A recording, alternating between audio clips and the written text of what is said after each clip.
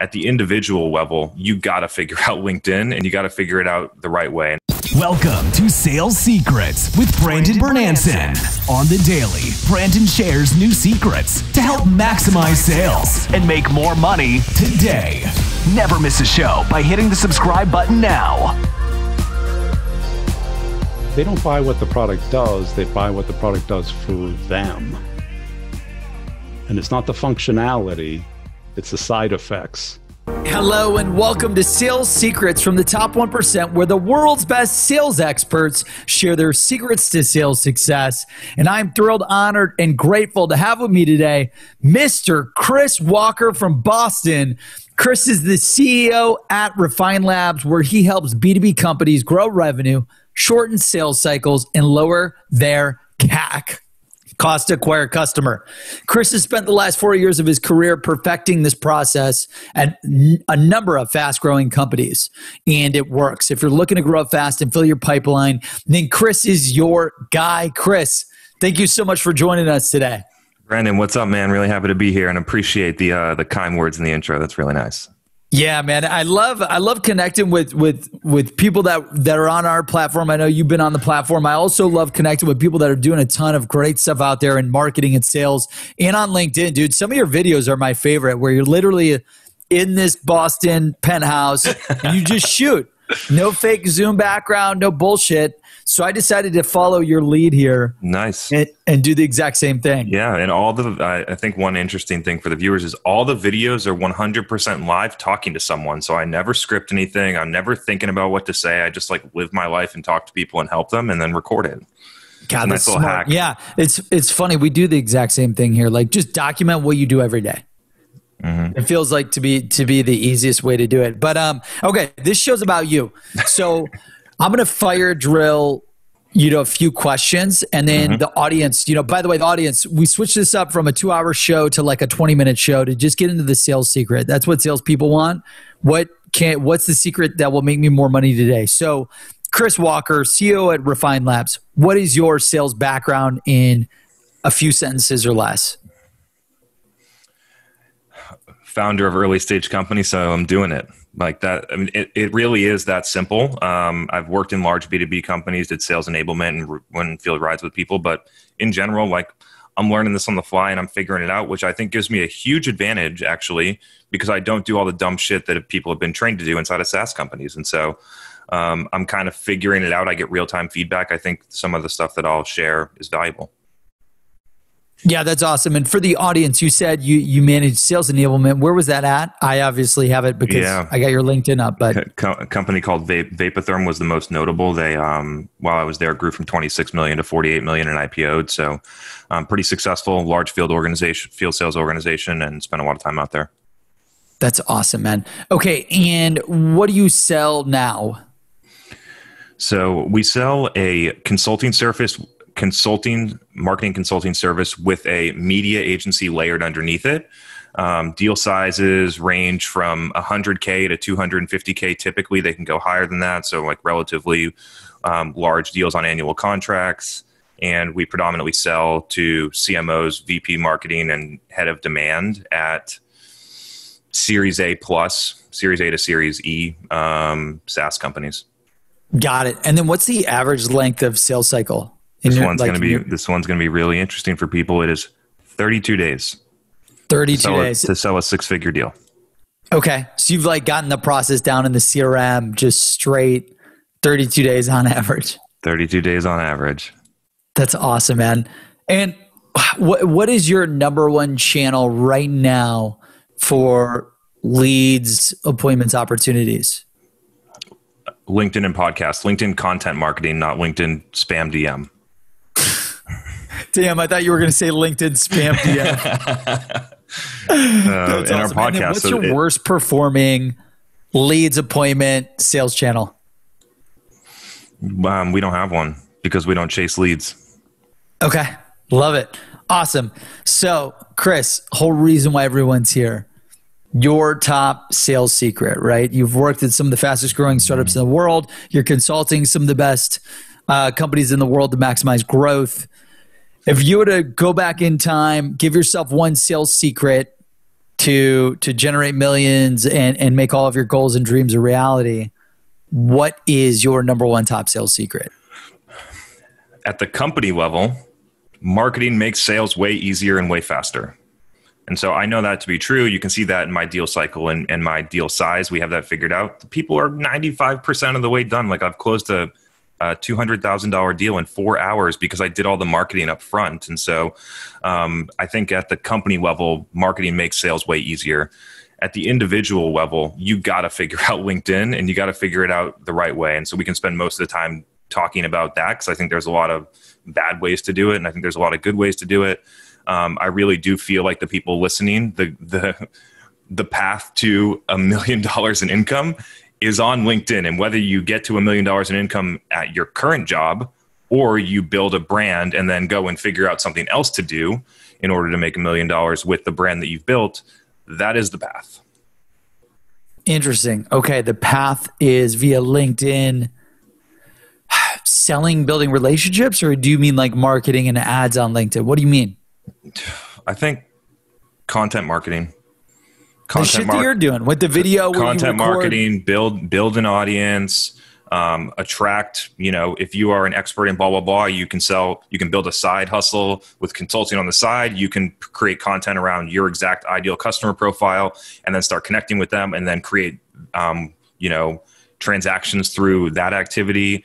I think a lot of people do it. And I kind of introduced it at the beginning of this talk is that a lot of people chase leads. And so it's this type of execution is not going to get you that immediate gratification of I made the call and I got the meeting. And so I think that's why a lot of people shy away from it.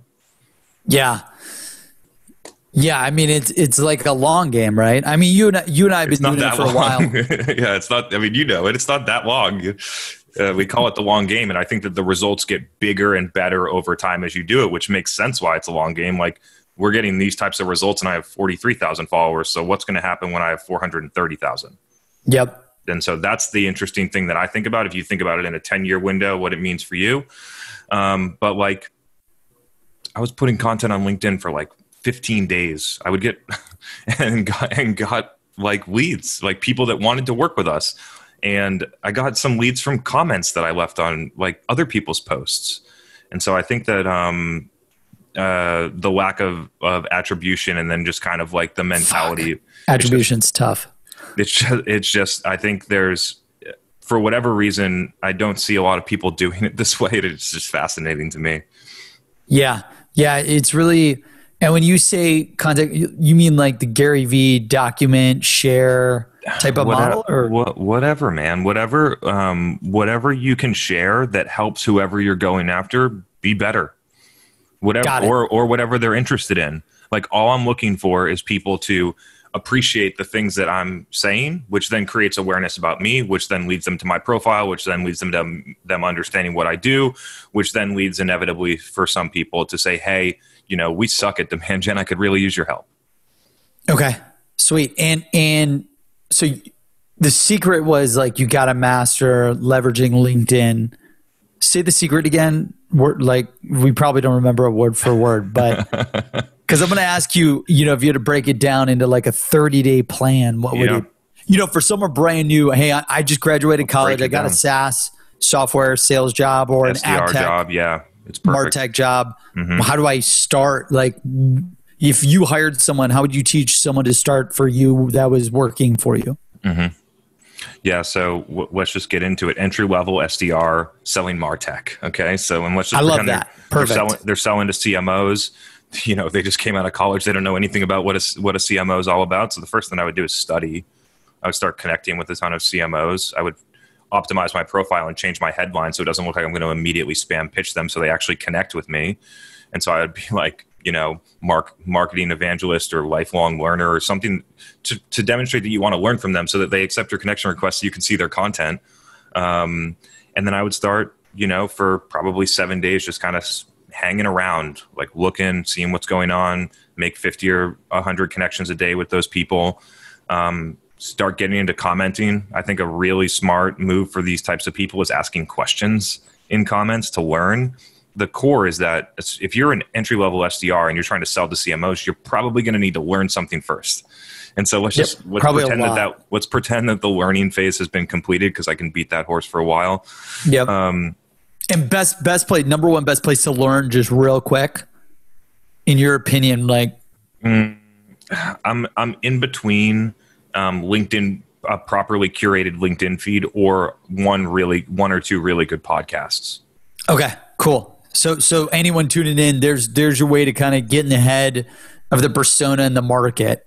Podcast, LinkedIn, curation, awesome. Yep. And then let's just say you've covered this study. Yep. And then if I was that person, and I actually did this, so I'm not like giving advice that I haven't taken. I've done this multiple times when I didn't understand the persona well enough that I was selling to at the beginning, is I would ask to interview them, and I would record it, and I'd be like, hey, I did it with doctors back in 2016. Like, hey, head of pediatric emergency medicine at Rainbow Children's Hospital, we started this podcast. You want to be our first guest? And those people say yes. And then you get an hour of their time to learn and ask questions. Then you film the content, and then you can use that content in direct outreach, or you can post it on LinkedIn, depending on how you want to approach it. And then through those 5-10 conversations, you learn a lot more about the people that you're selling to. You understand their language. You start to see consistencies about what they're saying, which then gives you the ammo to then go and start to publish your point of view. And then I would start publishing my point of view on LinkedIn. I talked to 10 of the best emergency medicine doctors for pediatrics in the US. And here are the 5 things that I learned. I learned that they're messing up this. They wish they could do better on this. They're doing really well on this. They see this emerging technology that's growing, and blah, blah, blah, blah, blah. And I would start actually just re-communicating my learnings of talking to the experts in the field. That's what I would do with an SDR. Yeah. It's wild. I love that. Yeah. Just literally these podcasts. Huh. That's incredible. It's real different if you're an SDR and if you're selling to a persona that's not commercial, not sales and marketing, it starts to get really like that model works very well. If you're selling to sales and marketing, there might be some hacks to get it done faster. But when you're selling to like the CFO and you're an SDR, like I think that the process that I just laid out is the quickest path to getting something done in a content model, right? Like you can bang the phones and use outreach and do those types of things, which they're going to have tangible results. Enough people do them. The question that we started with though is how are you going to get to 1 million? And and it's going to be tough to get to 1 million that way as a 22-year-old SDR, I feel like. Yeah, top sales secret to go from 0 to 1. You got to break the model. Like that's basically how I've built my career and this business, is by looking at the stuff that people are doing that I just think is just not smart, and trying to find ways that are more buyer-centric and more effective that people don't see yet. And I just do those things, and I do them well, and I forget the stuff that was doing before. So if I was an SDR, and I was even my age right now, if I went into an SDR role, I would do nothing that my manager told me to do. Like I think that most of the way that they're directed, I just think is not. It's built to be like a machine, a super low efficiency machine, and you're a cog in the machine. Wow.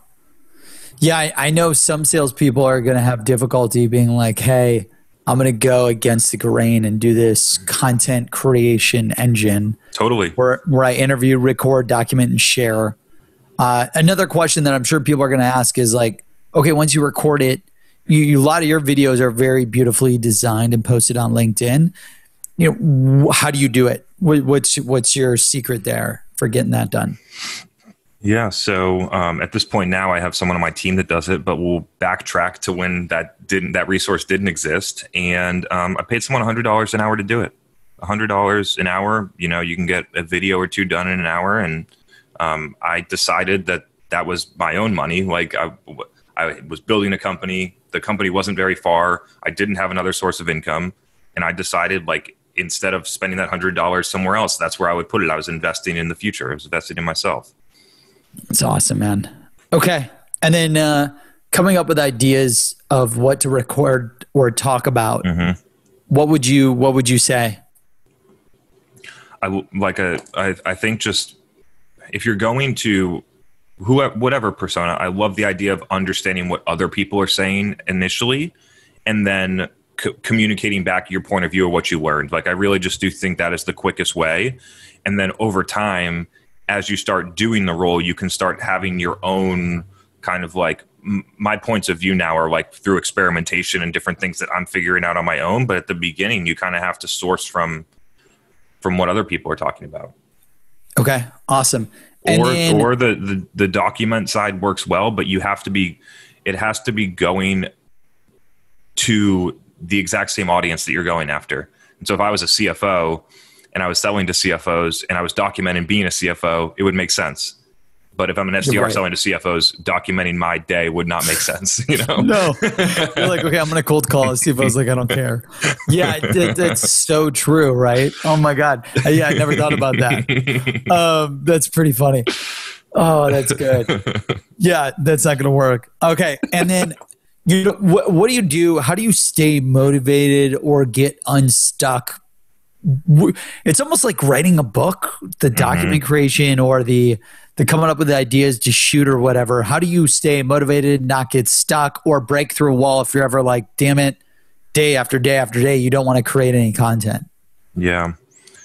So I have a couple different strategies. I have three. The first one is just like I understand myself well enough to know when I'm stuck. And if I know that I'm stuck, I can move out of it. It usually happens in like 3-week phases where like for 3 days inside of those 3 weeks, I won't be motivated. Mine's like creative 3 ideas days every 4 weeks. I totally get it. That happens. And so I just kind of like recognize and stop beating my head against the wall when those happen and just go do something else. And I think that's one of the things that I've learned recently is just like, I know when I don't have it and I just do something else that I can do. Smart. Then the next one is that because I stay in the work, like I built Facebook ads 30 minutes ago for a customer, I have a deep understanding of what's happening today. So I'm like hearing objections from the CMO when I'm running ads. I'm running the ads. I'm getting the feedback. I'm looking at the data. And so I always have something to talk about because I'm doing what my customer would be doing. And so I think that one's super interesting. I don't have to think about it. I just do it. And then the last one that has been working really well for me recently is that I just, if I don't have it, I go on a long run. So like a workout or a run.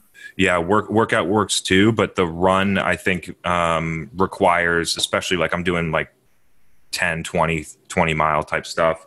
And it requires a different level of like mental capacity. I feel like I wanted to give up after 0.6 miles, but I ran 20 on Saturday. And so like, damn, do you always run 20? Sorry. Do you typically always run like super long? I've been building up, but yeah, I usually do like a half marathon or up. Obviously I'll mix in short runs in the middle, but my weekend long run is in that range. And I just really, the next day I'm physically exhausted and mentally full of energy. And I just think that it's been working for me. So whatever that is, like that's for me, but whatever it is for you, it could be going on a drive down the coast on a nice day. It could be doing something with your family. For me, right now it's running. It could be going to the mountain. You just need to figure out what it is for you.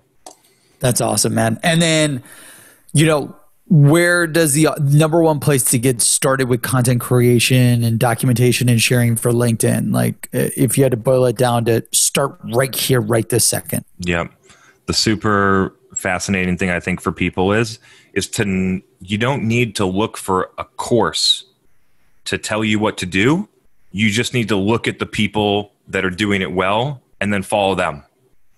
Right? Smart. Like just you can mold and replicate whatever someone else has already proven and then can iterate from there. But like for us, I go into an Instagram story ad and I see a SaaS company that's advertising and I think it's great. And I swipe up and I look at the landing page and I take note of the things that are good and the things that suck. And I do that. And I know that they paid an agency $100,000 to figure that out already. And I'm going to take the things that I like and I'm going to go and replicate it on my own. Like we don't need to reinvent the wheel here. Yeah, I love that. That's awesome, man. And then last question, your favorite book? I really lately. So this changes, by the way, but lately I'm a big fan of the book called Mastery by Robert Greene. Okay, he's an awesome writer. Would highly recommend it. It just basically will take you through the process through the eyes of other people that have mastered things, like an artist or a athlete or different things like that, about the different phases of how to master a craft. and you can find where you are in that different cycle. And there's a lot of places where it's like, I look back and they're like, you're going to feel this way during this period. Like, you're going to want to give up. You feel like you're already there, but don't be confused. You're not. And you can look back and be like, okay, this is actually the phase that I'm in, which can then inform you to how to keep going. I thought it was fascinating. Wow, that's amazing, man. Chris, where can the audience connect with you, follow you, learn from you for more? And I'm sure I know the answer. So LinkedIn, Chris Walker is good. Also, I want to drop a plug here for the State of Demand Gen podcast, available on Apple and Spotify. We have amassed a very large audience, mainly focused on driving demand in B2B SaaS organizations. CMOs give me great comments on it. And I know a lot of people that send me messages that are like, hey, I listened to your podcast for 20 episodes and then I got a promotion. And so for those people looking to get better, especially salespeople listening to this, like, over time, if you want to control your own destiny, you should figure out how to do marketing for yourself, because some marketing teams suck and you can close that gap on your own right now. And so there's some tips in there for everyone here. Awesome. Chris Walker, thanks so much for joining us, CEO of Refine Labs. Go connect, follow him on LinkedIn, and check out the Demand Gen podcast of his. Thank you so much. This is an episode of Sales Secrets from the Top 1%, where the world's best sales experts share their secrets to sales success. Make sure you smash the subscribe button, the listen button, whatever button there is in front of you. Hit it, comment, like, and stay tuned on YouTube, iTunes, Spotify, everywhere where there's content. We'll be doing these every Monday and Thursday. Thanks so much, everyone. Thank you for listening to Sales Secrets with Brandon Bornancin. If you enjoyed the show, please don't forget to hit that subscribe button right now so you never miss an episode that drops on the daily. Your success is our success.